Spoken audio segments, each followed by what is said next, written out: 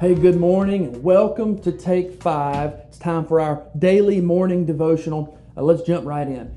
We're recapping the sermon that I preached Sunday morning entitled Comfortable Chains. And we're talking about Israel there in Exodus chapter 8, where God sent the plagues on Egypt to convince Pharaoh to free the Hebrew people from their bondage, from their slavery, from their affliction. And we're talking about those few verses there in chapter 8 where it appears that God made the Hebrew people endure the first three plagues that He sent on Egypt. And we're discussing why that is, why God did that. And we've been talking about Israel and their comfort and how I believe that they had become comfortable in their bondage, comfortable in their chains.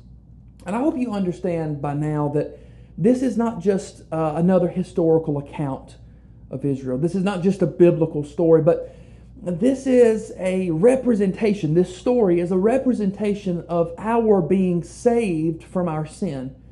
Egypt is, in this story, represents the sinful nature, the sin in our lives that held us captive, that has held us bondage since birth. Egypt represents that sinful nature that Jesus came to save us from. And Moses represents Christ Himself.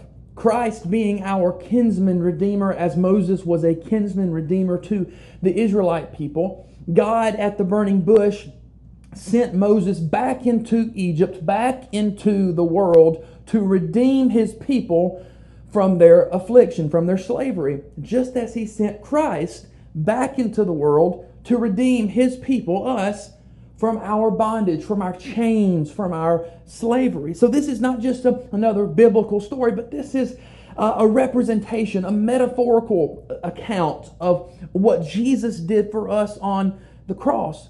And the reason we're talking about all of this week is because I believe that there are many of us that are watching today that are just like Israel. We're comfortable in our chains, in our sin. Jesus came and died 2,000 years ago and rose from the dead to free us from the bondage, to redeem us from our sin. But just like Israel, there's a part of us that's comfortable in our sin.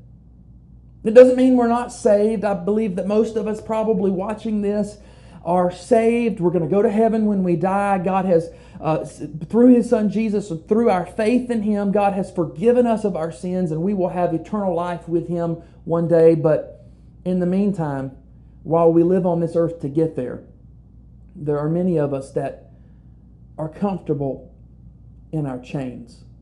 We're comfortable in the sin that Jesus died to free us from so many years ago, just like Israel.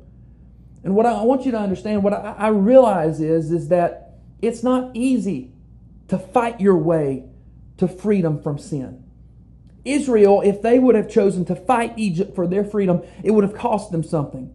They would have had to make war weapons and would have had to prepare themselves. The men would have had to strengthen themselves and get ready, and they would have had to fight Pharaoh and the Egyptians, and it probably would have cost them many, many lives. It would have cost them a lot. It would have been tough.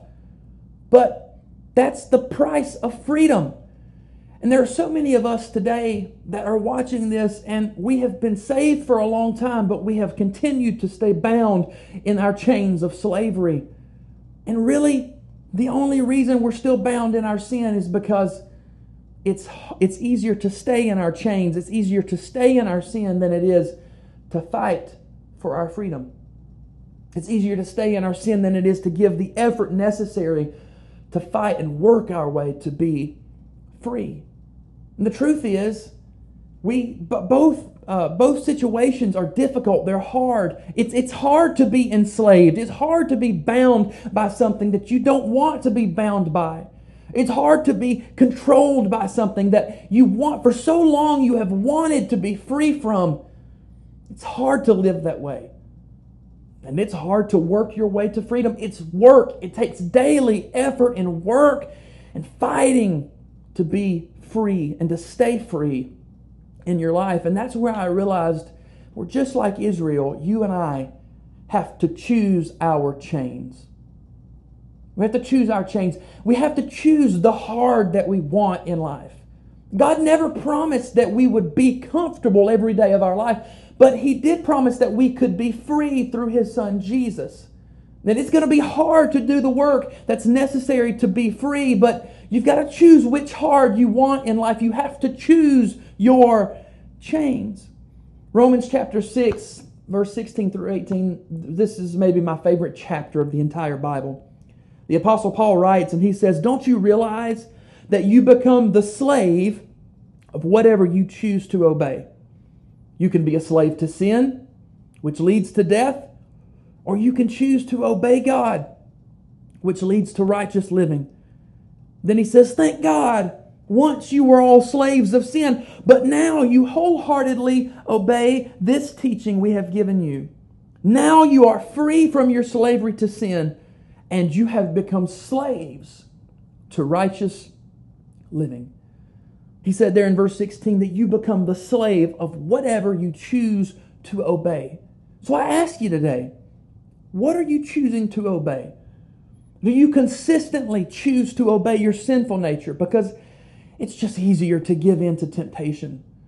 Or are you actively working and pursuing and fighting to choose to live righteously and to live for God, to choose to fight for freedom? Paul said that you become the slave of whatever you choose to obey. And I don't know about you, but I would rather be a slave to Jesus than a slave to sin.